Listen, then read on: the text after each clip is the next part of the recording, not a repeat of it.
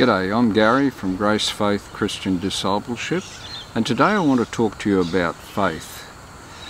You know, there seems to be a little bit of debate, and it's brought about by the wording in the various versions of the Bible about whose faith it is. The King James Version of the Bible on, I might say the majority of occasions, says the faith of Christ rather than faith in Christ.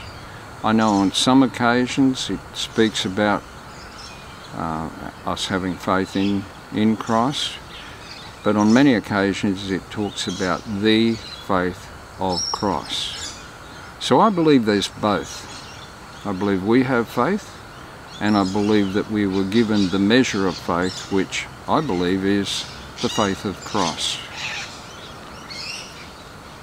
But I want to show that we actually have our own faith, as well as, I'm talking about born-again believers here, as well as having the faith of Christ on the inside of us. Take the scenario of before we are born again, because the faith of Christ is a gift at the new birth. At the new birth we are given the measure of faith, not a measure, we are given the measure of faith. But step back a bit, before you've received Christ. I want to go to Hebrews chapter 4, and I will read to you from my smartphone. I want to read Hebrews chapter 4 verse 2. For indeed the gospel was preached to us as well as to them. So we're all unbelievers at this stage. We're hearing the gospel of Jesus Christ. For indeed the gospel was preached to us as well as to them. But the word which they heard did not profit them, not being mixed with faith in those who heard it. For we who have believed do enter that rest. You see, faith is a rest. And what we do when we hear the gospel, if I can put it this way, when the gospel is brought to you, when somebody comes to you and tells you about Jesus before you're born again, you have the opportunity to either accept the gospel or to reject it. It is the incorruptible Word of God. So there's nothing wrong with the seed. It's the heart it's being sown in. So you can either accept it or reject it. And that's just like a switch. Jesus said, only believe. He didn't tell us to have great faith. He said, only believe. The Christian walk is just merely that. It's every step is a choice to believe the Word of God rather than what the world presents to you, what circumstances present to you, but to believe the Word of God. When the Word of God comes to us, can I put it that we're in a neutral position, not in a position of faith, not in a position of unbelief, but in a neutral position. If we choose, as Hebrews 4:2 describes, people not believing, not choosing to believe, then we go into a position of unbelief. Because unbelief is rejection of the Word of God. Unbelief is anything that is contrary to what the Bible tells us.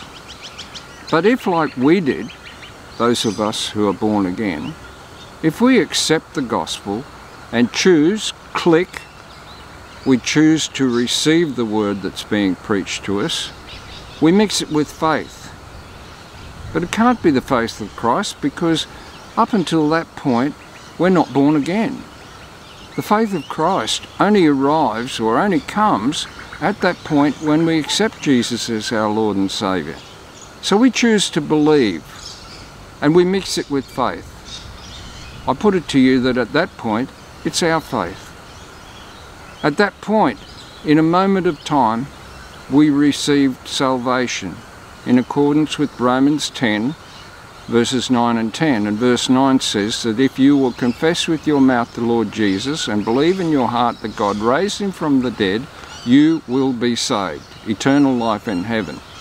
At that moment in time, the Holy Spirit baptizes us into the body of Christ. And we receive the Holy Spirit. He comes to abide in us. Our body becomes the temple of the Holy Spirit. We receive the faith of Christ. We receive the mind of Christ. It's all in our spirit. It's just the perfect package. But getting back to the topic that we're talking about, faith, I'm convinced that we operate in both our faith and we operate in the faith of Christ. See, Jesus is the author and finisher of our faith. The author and finisher of our faith. Faith comes by hearing, and hearing by the Word of God. Let me just see if I can find that.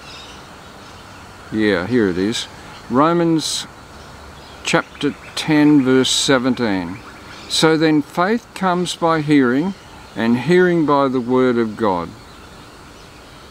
Praise God.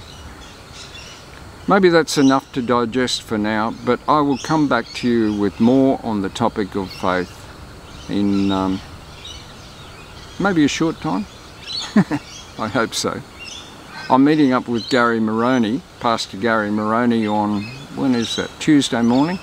I'm speaking to you on Sunday afternoon right now. Yeah, so Gary's on fire about faith, so he's been talking to me about it today, and that's basically why I'm putting this Talking Heads, maybe I should say Talking Head video down now, because there's only one of me here. God bless you.